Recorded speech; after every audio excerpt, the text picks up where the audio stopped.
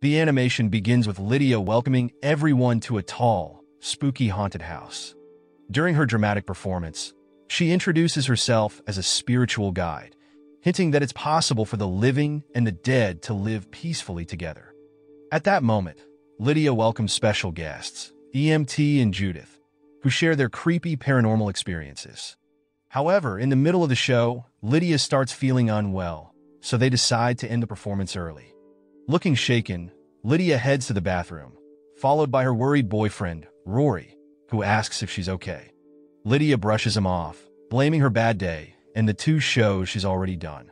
Soon after, Rory tries to calm her down by grabbing her pills and telling her she doesn't need them.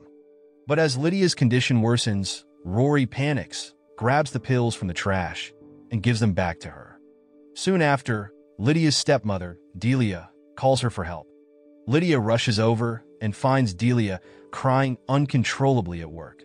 It's then that a horrible truth is revealed that Lydia's father has passed away. Through a flashback, Lydia sees how it happened. On his way home from a birdwatching trip, his plane crashed. Though he survived the crash, his fate turned tragic when a shark attacked and killed him. The scene shifts back to Lydia and Delia, as they talk about the need to inform Astrid about the tragedy. In the land of the dead, a young man asks an old janitor for directions. The janitor, clearly tired of his job, points lazily to a door before resting. But in his distraction, he makes a terrible mistake, electrocuting himself and dying for the second time. On the other side, Dolores appears in a dramatic way.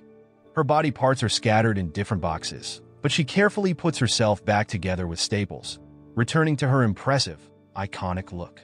Dolores is looking for Beetlejuice and questions the old man who just got electrocuted. When he refuses to give her information, Dolores cruelly sucks his soul, leaving him with no spirit left. Meanwhile, Astrid is at school. Lydia tries to call her to tell her about her grandfather's death, but Astrid doesn't pick up. This forces Lydia and Delia to go to the school to deliver the news in person. On their way, they mention that Charles's body, Astrid's grandfather, is being taken to Winter River. When they arrive, Delia tells Astrid about her grandfather's passing and urges her to show some empathy toward her mom, especially during this hard time. But Astrid responds coldly, telling Lydia to stay away, saying that everyone knows she is her mom, but she prefers being with ghosts instead of her own daughter. On the other hand, Beetlejuice is with his strange crew. Not long after, Wolf Jackson, known as an actor but actually a worker in the underworld, contacts Beetlejuice with a warning. He tells Beetlejuice that his name came up in an ongoing investigation, mentioning the woman who's after him, and it's the same one who put herself back together. There, Jackson warns Beetlejuice that this woman is a soul sucker and seems to be seeking revenge. He advises Beetlejuice to hide, saying there's no way to escape his fate, but as usual, Beetlejuice completely ignores the warning. The story shifts back to Lydia's dysfunctional family at Charles's funeral. Surrounded by relatives and loved ones, the atmosphere is filled with deep sadness. After the ceremony, Astrid approaches her mom and admits that sometimes she feels like being dead would be better than being alive. She also mentions that she hasn't been to a funeral since her dad passed away. Worried, Lydia suggests that Astrid see a therapist, which makes Astrid angry. She accuses her mom of always avoiding talking about her dad. Lydia calmly explains that she loved her dad very much, but their relationship ended long before the accident, something Astrid needs to understand. In the land of the dead, Charles, now without his head, searches for a waiting room. But right after he leaves, Dolores, the soul sucker, appears again, draining the receptionist so she can disguise herself. Back in the underworld, Beetlejuice meets Wolf Jackson again. Jackson shows him a picture of Dolores and asks if he knows her. Beetlejuice tries to dodge the topic, pretending not to know who she is. But the truth soon comes out that Dolores is Beetlejuice's ex-wife. Through a flashback, told in Italian, Beetlejuice shares his story with Dolores. After being sentenced to live among the dead, Beetlejuice met her one dark and scary night and was immediately mesmerized by her eyes. They got married in a traditional ceremony, but what Beetlejuice didn't know was that his beautiful bride was hiding a dark secret. Dolores was the leader of a deadly cult. Like a spider weaving its web, she lured Beetlejuice for her dark purposes.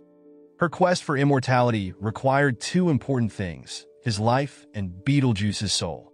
Even though Beetlejuice admits he has strange tastes, he still had limits, and that's what eventually led to their breakup. Back at Charles's funeral, Rory tries to make peace with Astrid, but she rejects him, saying that her mom is naive for staying with Rory, even though she knows he's only using her. However, Astrid adds that it's Lydia's problem, not hers. Later, at Winter River, the haunted house feels gloomy after Charles's death, as if the house itself has died too. Many people are now interested in buying the legendary property.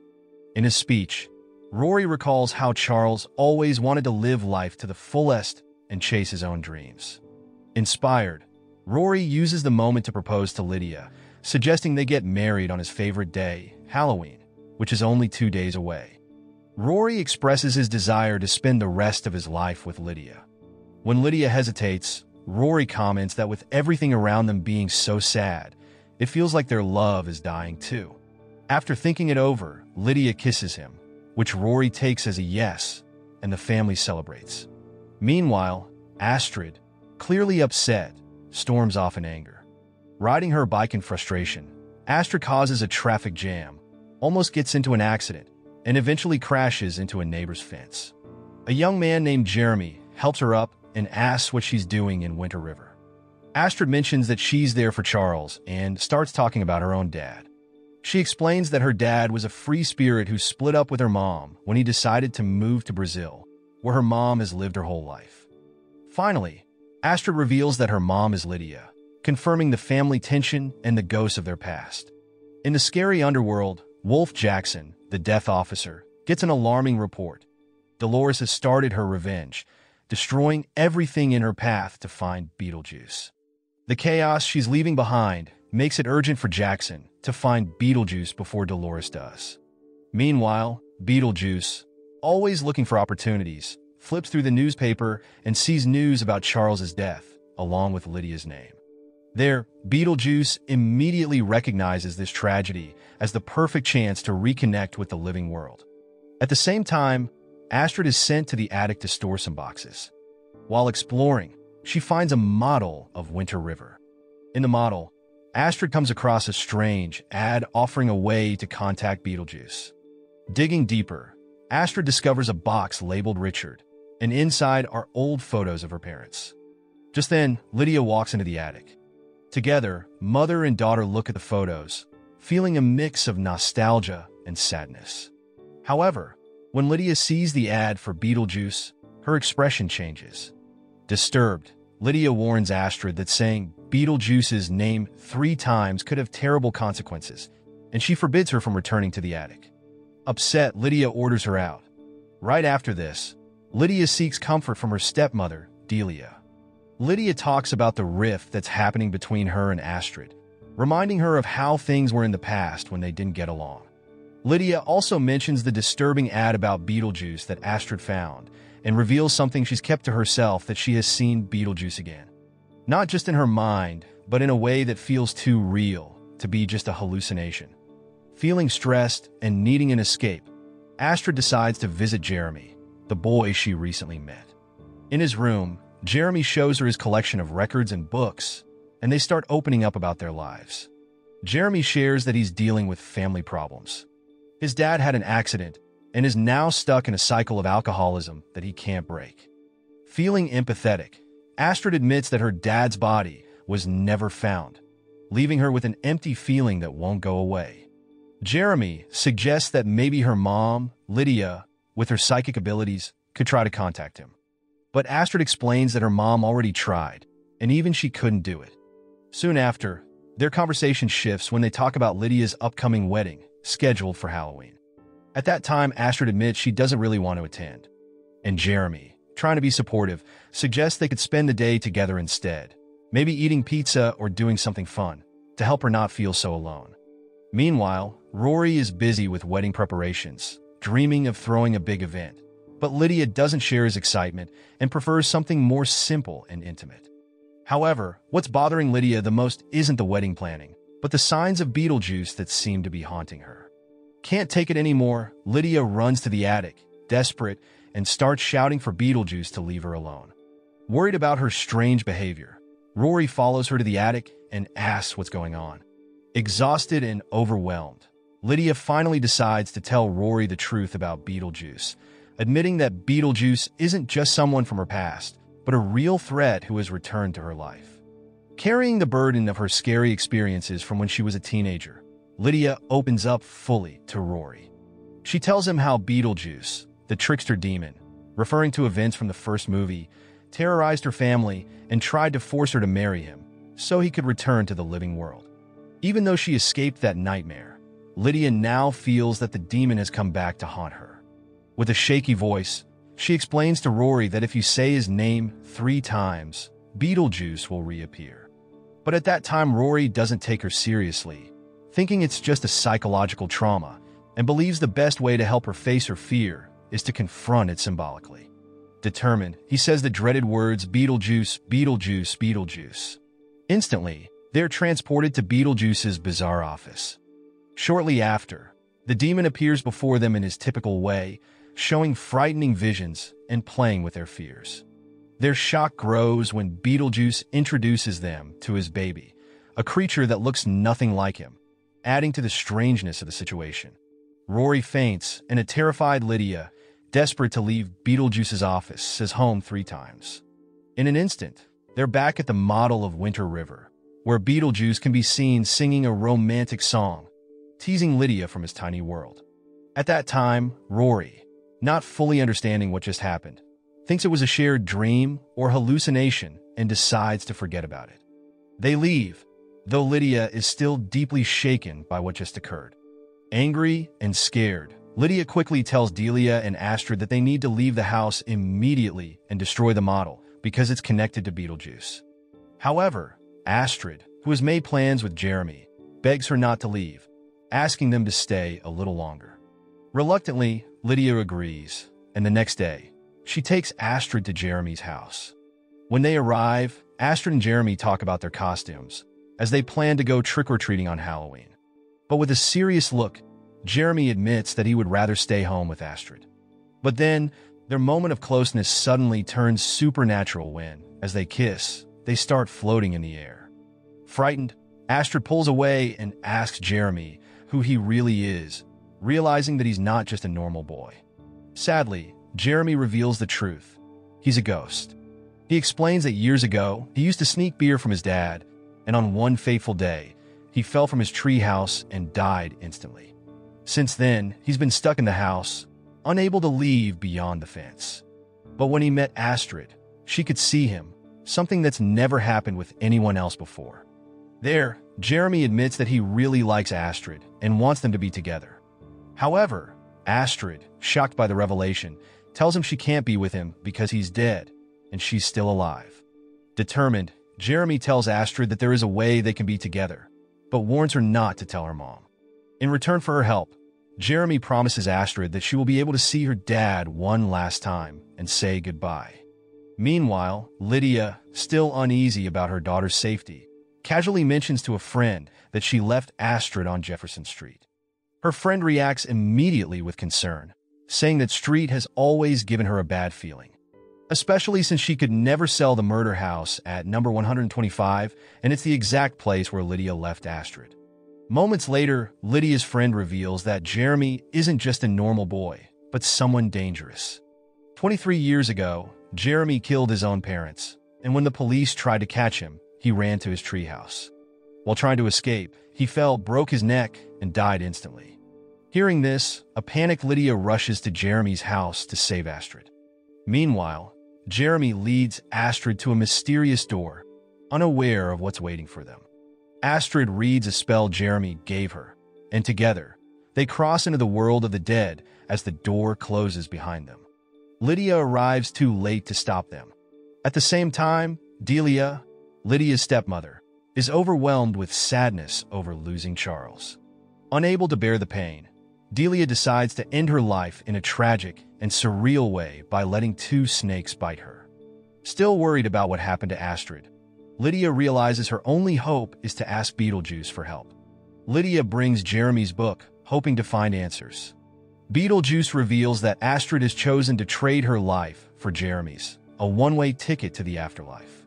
Desperate to save her daughter, Lydia has no choice but to agree to Beetlejuice's terrible deal, which to marry him, so his ex-wife, Dolores, will stop chasing him. Even though the deal is awful, Lydia agrees to save Astrid. They sign a contract, and Beetlejuice opens a door to the world of the dead, taking Lydia with him. However, as they cross over, they forget to close the door, allowing wandering souls from the afterlife to escape into the living world, causing unimaginable chaos. Meanwhile, in the world of the dead, Wolf Jackson gets an alert about a serious breach, and it's code 699, meaning a living person has entered the land of the dead. Jackson quickly sends his agents to find Beetlejuice and Lydia. On the other side, Delia, who is now dead, appears in the Afterlife passport office. At the same time, Astrid starts to feel strange. Finally, Jeremy admits that the spell Astrid read traded her life for his. Just then, agents from the world of the dead take Astrid to process the life exchange, while Jeremy is sent to Window 11 to get his soul stamp because the life transfer isn't complete without it. During all this, Astrid gets a chance to see her dad, Richard, who now works there. Soon after, Beetlejuice and Lydia arrive on a train heading to the afterlife. Right before it leaves, Lydia spots Astrid and, with effort, manages to pull Astrid off the train. After that, the two of them run toward an emergency exit and end up in a strange desert, where the planet Saturn can be seen in the distance. As they try to escape, strange creatures begin stalking them. But right then, Richard, Astrid's dad, appears. Richard tells them that even though they couldn't always see him, he's always been watching over them, and he will help them get out. But first, they need to restore Astrid's life. Elsewhere, Wolf Jackson gets news that the Afterlife guards found the open door in Lydia's house and closed it. However, they still haven't found Beetlejuice or Lydia, though they did manage to capture Bob, Beetlejuice's loyal follower, for questioning. Meanwhile, Delia, now in the world of the dead, feels desperate and seeks Beetlejuice's help. Hearing that Beetlejuice agrees, but only if Delia helps him complete his marriage to Lydia, since Lydia ran off to save her daughter. On the other side, Lydia, Astrid, and Richard finally arrive, but it seems too late to reverse the life swap. However, Beetlejuice, always sneaky, is waiting for them. Without any mercy, Beetlejuice sends Jeremy to the underworld and makes sure that the deal between him and Lydia stays in place. Lydia and Astrid manage to return to the living world just in time to stop Lydia's wedding with Rory. When they ask about Delia, they find out that thanks to Beetlejuice, Lydia's stepmother has also been brought back to life. Delia shows up with Beetlejuice, ready to continue the plan. Beetlejuice then reminds everyone about the contract Lydia signed, forcing her to keep her promise to marry him, right in front of Rory and a group of influencers who were gathered as witnesses. Soon after, Beetlejuice injects Rory with truth serum, and Rory confesses to everyone that he only wanted to marry Lydia for her money. He also reveals that his previous fiancée didn't die, but that he left her to meet other women to take advantage of. Furious, Lydia, with the help of boxing gloves provided by Beetlejuice, punches Rory, exposing his true nature. At that moment, Beetlejuice turns all the guests into birds and manipulates the pastor to officiate his perfect wedding with Lydia, while he sings his own version of MacArthur Park, adding his usual grotesque flair to the scene. Suddenly, the air in the haunted house filled with tension as Wolf Jackson made his grand entrance, not quietly, but with the full grandeur fitting of the world of the dead. Tall and glowing in his spectral uniform, Wolf Jackson marched in front of an impressive army of Afterlife soldiers. Soon after, he called out Beetlejuice's name, his voice echoing through the room and bouncing off the walls. Wolf Jackson announced that, by order of the High Court of the Afterlife, Beetlejuice must be captured. And Beetlejuice, who had seemed completely in control up to this point, slowly turned with an evil grin and told Wolf Jackson he was too late. With a snap of his fingers, Beetlejuice unleashed a wave of dark energy. In an instant, all the Afterlife soldiers froze in place, trapped in a magical paralysis. Their stiff bodies looked like statues, unable to move. Wolf Jackson was also frozen, his face tense, trying to fight it, But soon he too fell victim to the spell, his eyes still burning with anger even though he couldn't move. Beetlejuice laughed, circling the frozen soldiers and mocking them. But just as Beetlejuice thought he had won, the room's temperature dropped even more, and out of the shadows appeared a figure Beetlejuice knew all too well, and it's Dolores, his ex-wife. A deadly yet elegant woman. At that time, her haunting silhouette in a black dress seemed to absorb the light, and her gaze was filled with cold, vengeful hatred. Dolores called Beetlejuice's name with a voice as sharp as a blade, and then walked forward with deadly calm. She told him the game had gone on long enough, and that it was time for Beetlejuice to come with her forever. Beetlejuice's smile faltered. Dolores wasn't someone to be taken lightly. With every step she took, shadows seemed to wrap around Beetlejuice as if the underworld itself was claiming him. In a moment of pure desperation, Beetlejuice starts backing away, trying to find an escape from what's coming.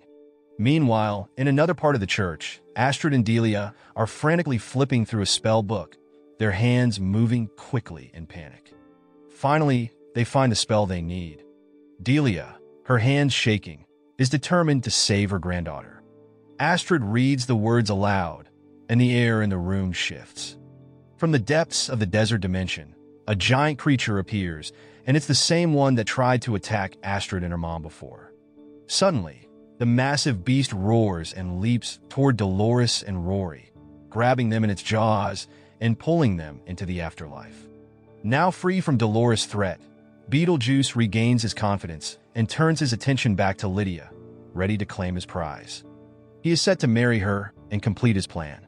But before Beetlejuice can do anything, Astrid steps forward with determination.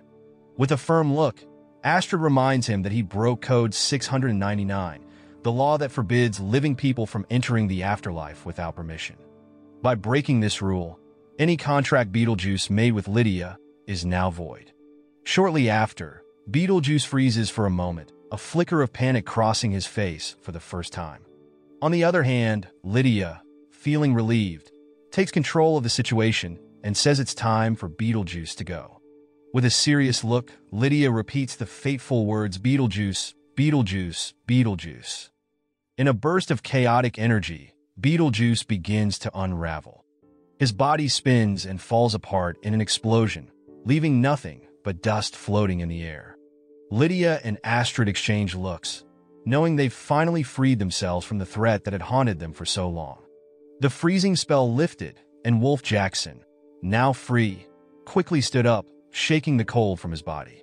Maintaining his strong authority, Wolf Jackson approached Delia with a serious tone, explaining that although she had been brought back to life temporarily, the snake's poison still flowed through her, and her time in the living world was over. Delia, however, showed no fear or sadness. Instead, she smiled peacefully, saying she was ready because she would soon be with Charles again. With that, Wolf Jackson escorted Delia to the afterlife, and Delia bid farewell to Lydia and Astrid with a warm smile and a peaceful wave. It was not a sad parting, but a reunion with the man she had always loved. Meanwhile, Lydia, now reflecting on her life, realized it was her time to move forward. She understood that the dead had been with her long enough, and she had let them go. It was time to make new memories with the people she truly loved. In the end, Astrid was seen at her new school, getting married, and eventually having a baby. Everything seemed perfect until the baby opened its eyes, revealing a familiar look and its Beetlejuice's reincarnation. But this scene was only a dream. Lydia suddenly woke up in her bed and found Beetlejuice lying next to her, smiling mischievously. Before she could react, Beetlejuice vanished into the air with a haunting whisper. The film ended with the eerie sense that although Beetlejuice had disappeared for now, his presence still lingered, leaving an unsettling feeling of his potential return. The animation ends. The moral lesson from this animation is never trust a guy who throws away your pills and then gives them back, cause it's like losing your plane to a birdwatching trip and then getting eaten by a shark.